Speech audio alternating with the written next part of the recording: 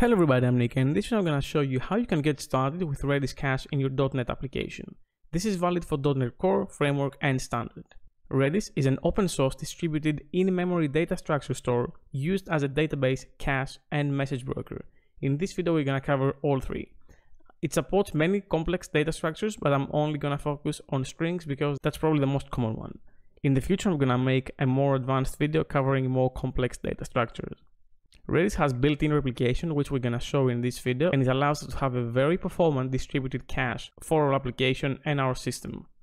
It's usually used on top of a database in order to cache data from that database, making it more efficient because we don't actually go to the database and stress that. We just cache it for some amount of time in Redis, and then we use Redis as a quick way to access that data. This video is part of my .NET Core series, so if you don't want to miss any episodes, please subscribe and ring the sub notification bell to get notified when I upload a new episode. So as you can see here, I have a simple API with a couple of endpoints. Currently this API has a single controller called cache controller, and this controller is used in order to allow me access to a cache. Now this cache is exposed through the iCache service interface, and this interface is being implemented by the in-memory cache service. This service is using an in-memory cache, as you can see here, that's a .NET class, and then I can do get and the type, and I'm getting the string based on the key I'm providing. So it's a key value pair store. And then I can also set the value, so I can say key and value, and I'm setting it here, and I'm returning success. And if I really quickly run this, I'm gonna show you how it looks like in Postman. So I have my endpoint here and I say cache, and then test is the key of the cache entry I want to search for, and I say send, and you can see that it 404 is not found because the key doesn't actually exist in the cache. But then I can go here in the post endpoint and say key test and value my cache value here, and I press send and it says okay, which is good. And then I can simply do the test get endpoint again, and you now see the value because the value now is in the cache. So a very basic in-memory cache exposed through a controller. What I want to do here is I want to change that in-memory cache into a Redis distributed cache. And how do I do that? Well, there's a very helpful package that allows us to access Redis, and that is made by the Stack Overflow guys under the Stack Exchange umbrella. I can show you exactly where it is right now. So you go to dependencies, manage NuGet packages, and you say Stack Exchange Redis, and it's the first one you're going to see. It's a very popular package, and I'm going to go ahead and install it. So it is now part of my project, and there is a very important interface and class which we need, and this class and interface is the iConnection multiplexer. Now I won't go really in depth on what the connection multiplexer does behind the scenes, but imagine it as your entry point to Redis. This is what you should be using. And this iConnection multiplexer should be registered as a singleton and maintained throughout the lifetime of your application. You shouldn't be just reinstantiating every time. So what I'm going to do here is I'm going to say services.add singleton, and what I want to register is the iConnection multiplexer that's coming from Redis. And then in the lambda here, I want to say connection multiplexer, the class, dot connect, and here I provide the connection string for my connection. I'm going to use a configuration to get that, so I'm going to say configuration dot get value, and then that will be a string, and the string would be a Redis connection.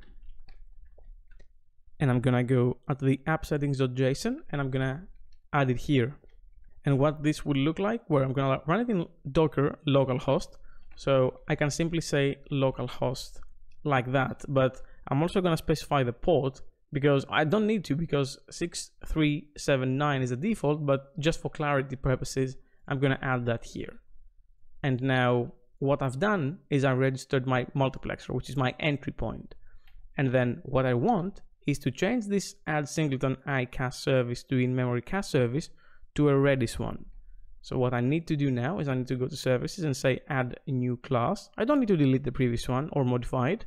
Dependency injection will deal with that for us, which is a great thing about dependency injection. And then I can say Redis cache service. And this class will now need to implement the iCache service interface. And as you can see, it asks us to implement the missing members. So I'm going to go ahead and do that. And as you can see, they're now implemented. And what I need to inject here to work with this is the iConnection multiplexer that I just registered. So read only iConnection multiplexer, as you can see here. And then I will use a Redis shortcut to inject it from the constructor. And now we have access to Redis. Now, how do I actually write and read stuff from it? There's a step that you need to do first before you can actually write or read. You need to get the database, because Redis has a bunch of databases within it, and they can be used for different purposes, but you most likely aren't going to use them. So for that reason, I'm going to default it to the one that Redis defaults anyway, which is the 0, which is the first one. So we're going to say var db equals connection multiplexer dot get database, and I'm going to leave it as it is. It's going to default to the -1 actually. And then I am able to use this database to get and set values. So in Redis, it will look like this: db dot string get, and I can use a sync or async. I'm going to go with the async here, and I'm getting a string back, and I need the key, and the key is the key itself. And then I just say return await, and I do an async here. And literally that's it. You now have access to that string. Of course, if you wanted to have a more complicated data structure, you could very much get that string, serialize it from a JSON string to a POCO object, and return that POCO object. This is totally doable using the JSON converters. But in this example, I won't use it. And then for the setter, I need to do the same thing. I need to get the same database here. So I'm going to copy that here. And I can say await db.string set async. And I can simply say key and value. And that's it. I simply have to change it now to async, and it all works. And keep in mind that Redis works with the set scenario, the set approach. And set is also equivalent to upsert. So you don't just insert, you insert or you update if it's there. So you don't care whether it's there or not. You just put the value in there and you replace everything existing. And that's it. So now we have our Redis cache service here. I'm going to go to the startup, and instead of registering the in-memory cache service, I'm going to comment that out just in case we need it in the future. And then I'll simply register the Redis cache service. And in fact, I don't think order matters because that's a lambda in here, but let's make it clearer and show that you need the multiplexer here. And now obviously I need a Redis running, and I don't have that. So I'm going to run this in Docker. I'm going to go in console, and what I can say here is Docker run, and then I need to specify the port because I need to run it locally, and I'm going to say 6379 again. So that is the external port and the internal port. And then I need a name, and I'm going to name it Redis master. I'm going to explain why that's master in a second. And then there's another configuration where I have to say Redis replication mode equals master. I don't need to specify that now, but I'm going to show you how you can actually use replication in your Redis cluster if you want. And I think that's pretty interesting. So I'm going to set that up now. It just adds a few environment variables. Another one is allow empty password. Wow, that's being cut off. That's not really nice. Let me make this smaller. And then I will say yes. And then specify the image I want to run, which is the bitnami/Redis latest. Oh, you can't actually see it. Let's see. Oh yeah, you can see it now. So Redis/latest. And I can run this now. It says unable to find the image locally because I don't have it in my local cache. That's probably what you're going to see as well. And now it's going to try to download it and run it. I'm going to skip this downloading bit in case it's slow. And we're going to see what happens once it's downloaded. So the download is now complete, and you can see that my Redis service is running. So I have here a tool called the Redis Desktop Manager, and I'm going to use that to navigate Redis. There's other tools as well. You can choose whatever you want. If I test the connection, it says it's okay. So I'm going to go ahead and connect. Of course, I need to give it a name. So I'm going to say master and press OK. And you can see that there are no keys here in the cluster. These are the databases I was talking about. So the -1 is the 0. if I make that smaller, I can now run my application, and hopefully, assuming I did everything right, we should be able to connect to that Redis. So back in Postman, I'm gonna try to get this value again, and nothing comes back. This is good because nothing is in the cache actually. And now if I try to create this value, I can say send, and it says okay. And if I now do check, my cache value is here, which is awesome. And if I go to the navigator and I say refresh, you can see that I have a single key with my value of 19 bytes saying my cache value here. So for the basic setup scenario of putting a string and getting a string back, literally that's all the code you have to write. Of course, if you have serialization, you can use the JSON converter to change the string to a POCO object. But other than that, this is all you need, and you can find all the code in the description down below. Now, this is one of the features that Redis has, but you might remember from the introduction that I also messaged that Redis can do messaging. And that is true. Redis has a pub sub scenario where you can subscribe to channels and publish messages into channels. And I'm going to show you as part of this video how you can do that, because I think there might be a use case for you there. So I'm going to stop this application, and what I'm going to do is I'm going to create a new folder called background tasks. And then I'm going to create a new class here, a new long-running task, and that will be the Redis subscriber. And that will essentially subscribe to Redis and listen for messages in a specific channel. And how it's going to do that?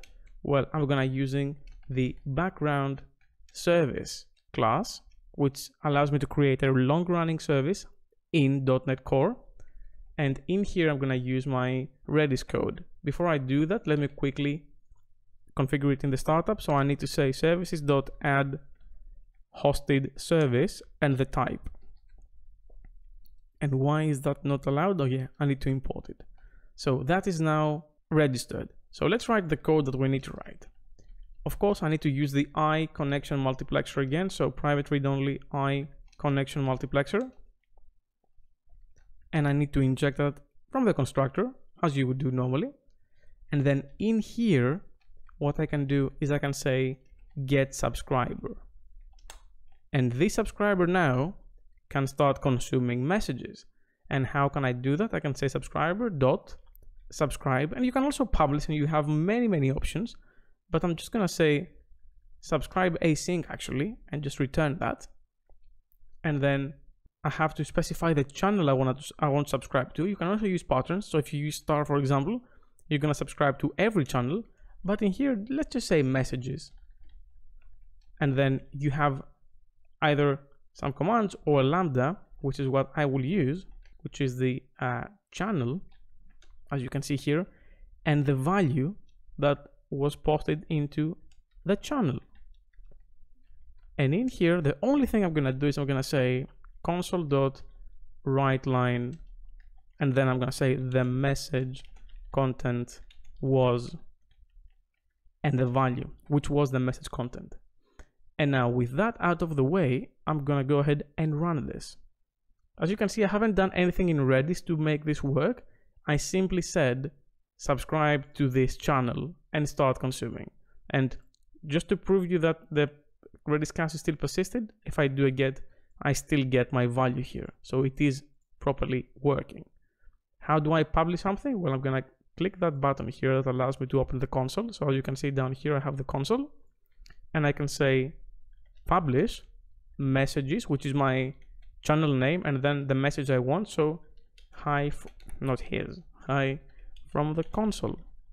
And of course, I had to add quotes around that. So let me just do that.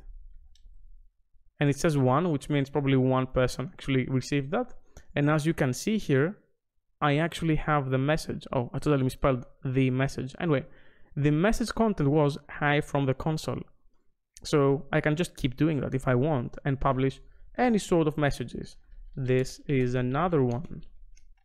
And you can see how many subscribers you have here. And somebody can just start consuming these messages on the background as if it was a message broker. So I think that's a very useful other feature that Redis has that people don't appreciate as much as they probably should do or use in general. The last thing I want to show you is the replication bit. because this is another thing that the multiplexer can do. In Redis, you can have a cluster of nodes, and that's very good because your data can be replicated across those nodes and have redundancy and resiliency. But as you can see, I only started one Redis instance here. How do I do another one? Well, if I do a clear, as you can see in my Docker PS, my service is running on that port named Redis master, but I want to add a replica. I want to add a slave. Sorry for the wording, it's what Redis is using. And how do I do that? Well, I won't bore you with copying a whole command. You're going to find that in the description down below anyway. But the command is this. It says Redis run, and I need to specify the external port and the internal port. And then I name it as Redis replica, and I'm linking it to its master, which is the Redis master, which you can see here. And then I specify that this is a slave, and the master's host is master, and then the Redis master port is the one specified here. I don't have a password, and I allow empty passwords. In a realistic scenario, you will have a password, and ideally it will be behind some firewall as well.